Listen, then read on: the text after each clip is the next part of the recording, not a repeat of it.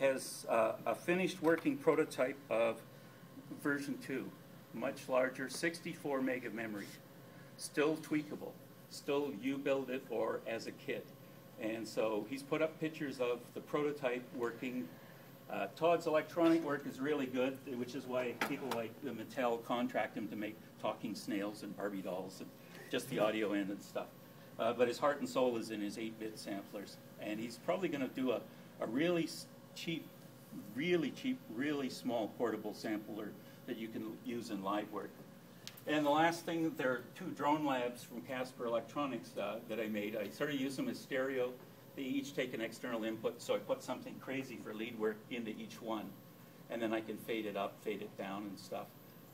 They're kind of interesting because the clock that modulates the 4 drone oscillators can trigger out into your modular gear or trigger into the other one and slave it, so both your left and right channels are in sync while you're processing things separately through their internal bandpass filters, which I really like. They're quite nice. They're not resonant filters, but a lot of fun. So do come up and try this sort of stuff out if you're interested in building some of it.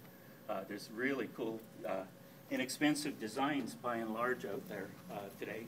And I'm really interested to see so many young designers flocking to Austin, building things in communities. So there's at least 4 people manufacturing in Austin. I'd say the same thing's going on here in Seattle in the modular community. The other ones are Tom Buggs from Bristol. He's now moving heavily into his modulars, but the waiting list is so intense. It'll be a long time before I ever see one of those myself, I think. But you'll see some of his gear in the touring rigs of Throbbing Gristle and bands like that, Portishead and people like that. So somewhere between the classics and the new odd technology, they're both interesting parts of electronic music.